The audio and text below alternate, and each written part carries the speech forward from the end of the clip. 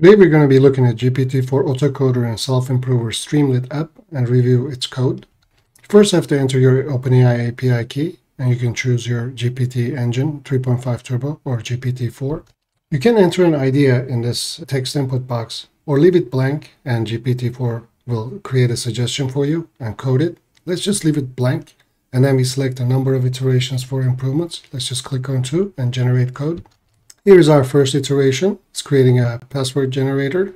It created a generate password function and actually ran it in multiple occasions. And now it's going to improve on this. We're waiting for the iterations. Here's our second improvement. It actually explains itself on what improvements it had produced. It actually got a user input right here and kept the generate input. Right here it says added a function to get user input, refactor generate input to include error catching, such as here. And this is the final version, final iteration. As you can see, that added quite a lot of stuff.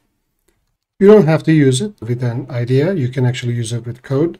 You can paste your already existing code here or type it out. Just to demonstrate, I've just typed a simple print statement and I've selected 5 iterations.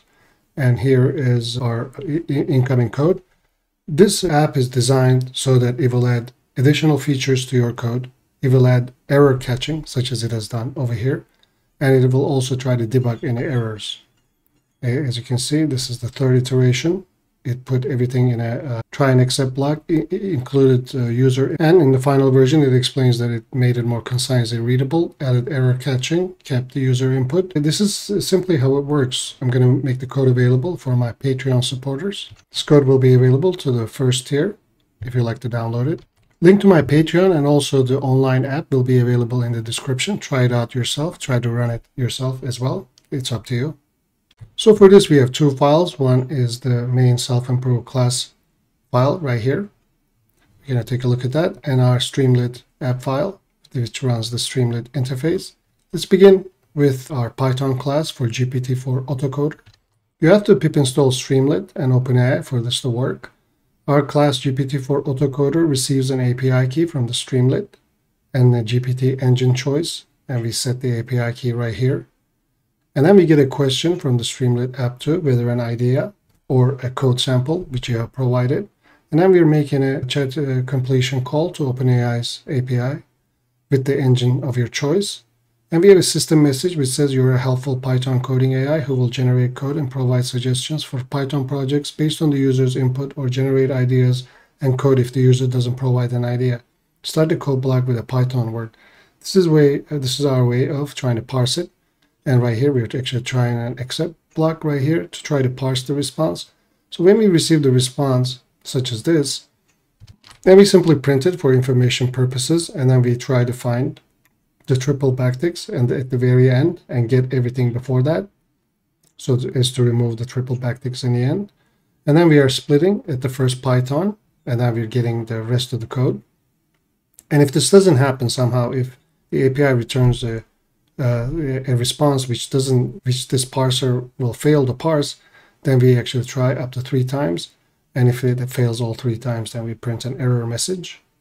And this is pretty simple. And then we have a method called get project idea from the user input, and if that's the case, if user has entered nothing, then we return for the prompt generate a Python project idea, first the idea, and then provide a sample code. And then if the user has provided an idea, then we say generate code for a Python project for whatever the user has inputted.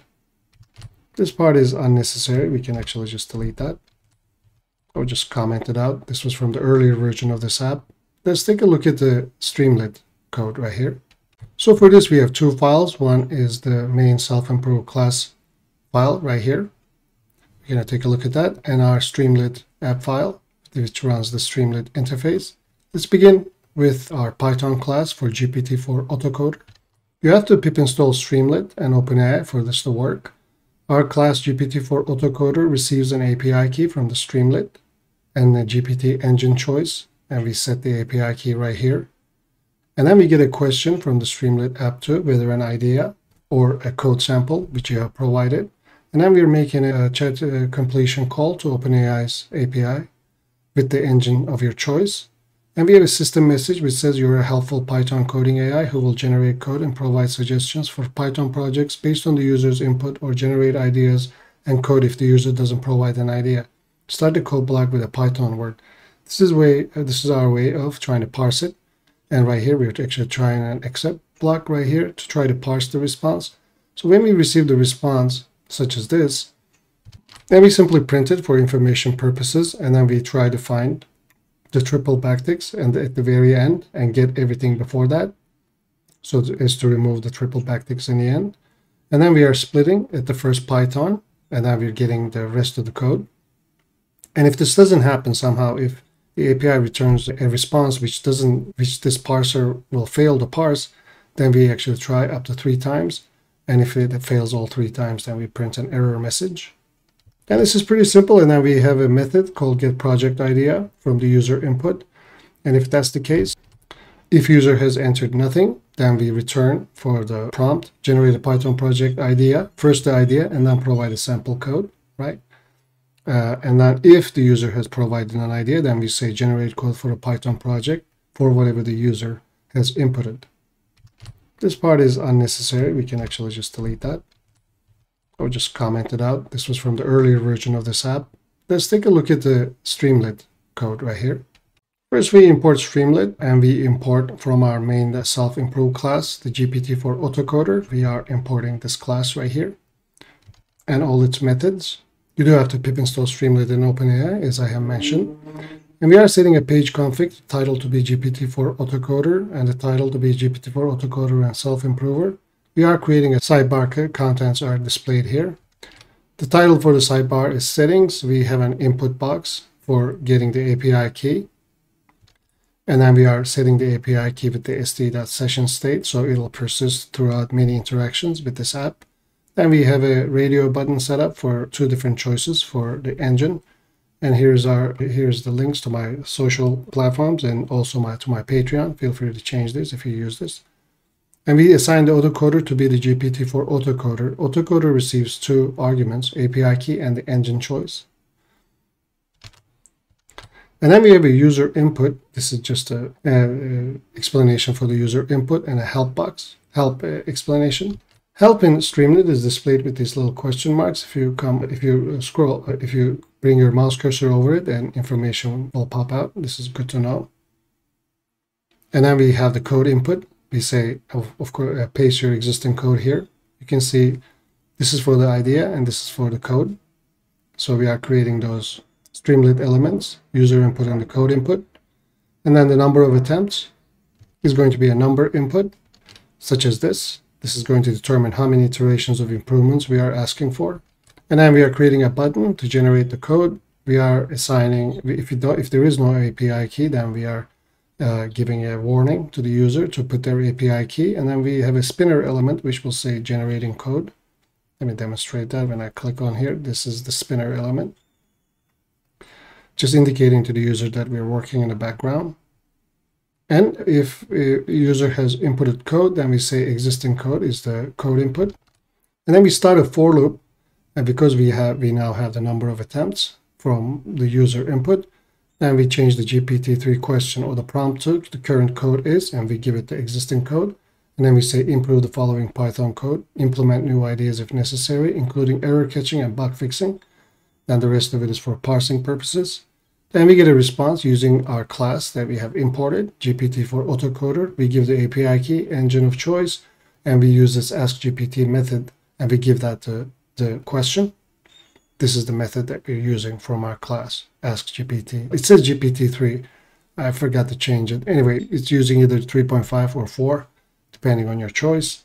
This is just a typo on my end. Don't worry about it.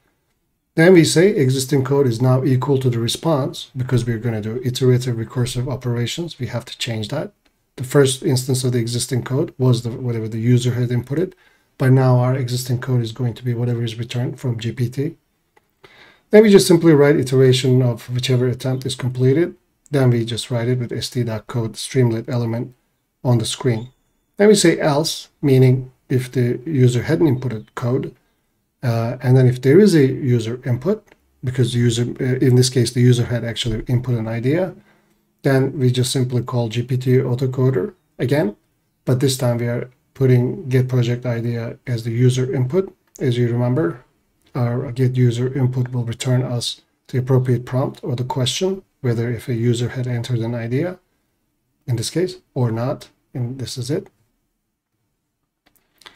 And if a user didn't enter the idea, then we send the project idea as a blank string. Then we get a response again from the GPT, and we write that code on to display it. And after that, we up to however number of attempts that the user had specified, such as in this number input right here. Then we ask the question to the again and again to GPT. The current code is whatever the response is, right? And we are asking it to do the exact same thing. Implement new ideas, including error catching and bug fixing. Then we get the response again. So this is going to be recursive. And we are doing it again. And we are just writing the code. So this is it. This code will be available to my Patreon supporters. Link is in the description. Like I said, this is available online through this link. I'll have the link in the description. You can use it right away, or you can run it yourself. Okay, all you have to do is start a terminal, and then in the terminal with this arrow button, start a command prompt. Make sure you're in your right environment and whatnot. I'm just using this one. And then you have to type streamlit run and the name of the file, in this case GPT-4 _ st _app.py. Here it is in all capitals, but it doesn't matter. It's not sensitive to that. And then if you just run this from your working directory, then the local host will pop out and your interface will pop out. Now you're running it on your local computer. Here we go. And you can do the exact same things. If your browser doesn't pop out, then you can just copy paste this local URL or simply control click it, and then it will open a new window with that localhost 8501. I hope you enjoy this. This is a lot of fun. I'm going to be making more videos on this because I also have a version which does parallel calls, and I have another version which actually saves the files directly into your working directory. Yeah, I have made another introduction video for GPT-4 autocoder. I'll put this link in the description as well. I also build an auto website coder. This is interesting too. And I also have another video, GPT-4 API with streaming responses and UI designs, both a Streamlit radio and HTML, CSS, JavaScript frontend. I'll put these 3 videos in the description if you want to check it out, but I definitely recommend the first GPT-4 autocoder video. Thank you for watching. I hope you'll make good use of this project, change it and adapt to your own purposes. Take care and see you in the next one.